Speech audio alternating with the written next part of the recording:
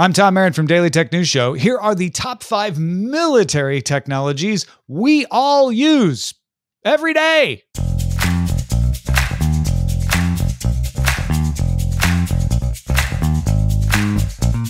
Contrary to what popular culture might lead you to believe, military technology isn't just about guns and explosions. In fact, you probably used some kind of military technology today, maybe several times. Let's see some examples. Here are the top 5 military technologies civilians use every day. At number 5, drones, aka unmanned aerial vehicles.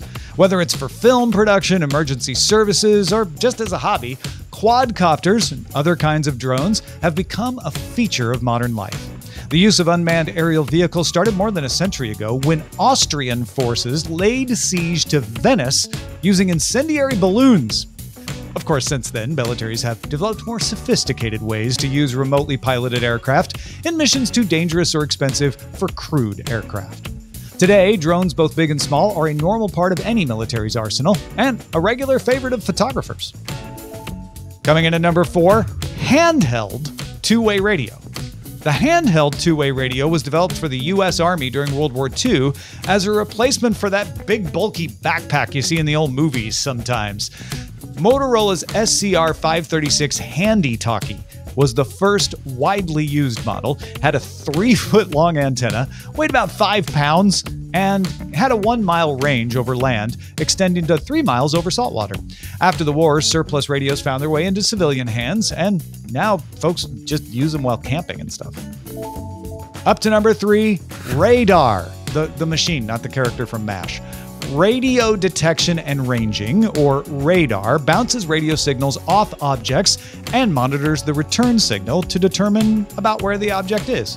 It was used by all parties in World War II, and after the war, radar made its way into civil aviation as a safety tool, both at airports, of course, and inside planes. Other civil uses for the technology include meteorology and traffic enforcement.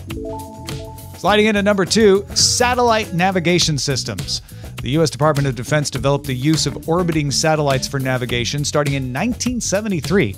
Civilian use was allowed by executive order after a Korean airliner was shot down when the pilot accidentally flew into the USSR in 1983. Subsequent directives have made GPS free and undegraded for civilian use. And while GPS is the best known satellite navigation system, there are others, including Europe's Galileo, Russia's GLONASS, and China's Beidou. At number 1, the internet. I'm on it right now.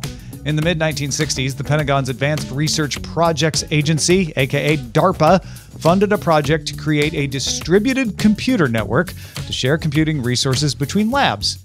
And, it could also maintain command and control in the event of a nuclear attack. Nice side benefit. And today we use it for memes.